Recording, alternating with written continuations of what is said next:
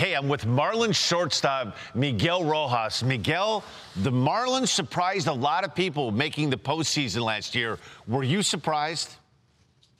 No, to be honest with you, I wasn't surprised. Last year wasn't just a fluke. I remember in spring training, we was playing really, really good baseball.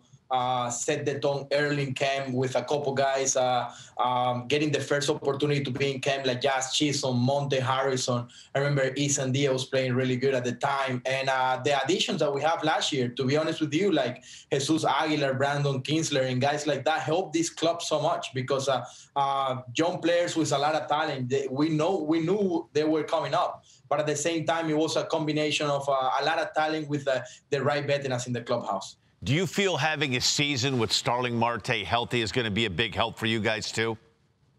Yeah, I mean, last year you saw like what big part of this team Starling Marte is. You know, he went down against the Cubs, and we really need him against the Braves. You know, it's not the same lineup without him in the lineup. And yeah, I'm looking forward to see Starling Marte every single day in the top of our lineup and doing big things for us because the guy can hit, can run, can play defense, and it's a big access for our club. Miguel, the season didn't end the way that the Marlins wanted it to.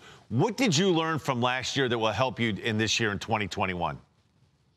Then there's a lot of things that we can get better at. You know, when we got the series against the Cubs, but then we faced the Braves in that 5-game series, and we got swept, right? So that tells you that there's a lot of things that you need to get better at so you can compete against the best of the division. So the Braves are being in the top of the division for a long time now. It's our turn to continue to get better and trying to get to them and be the leader of the divisions ourselves. You know, you have a great seat playing shortstop. You're looking at, you guys have some of the best young arms in baseball. Tell me a little bit about Alcantara and Sixto Sanchez.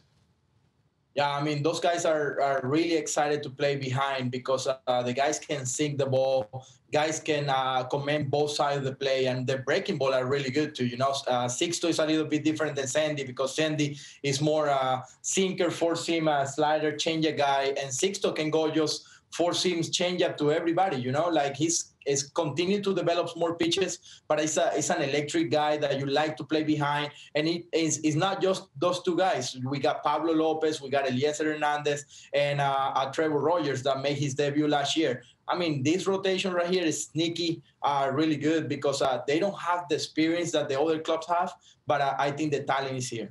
Your division has gotten better. The Mets have made some changes. The Nationals should be healthy this year. The Braves are good. Do you still feel this Marlins team will be contending in postseason baseball this year?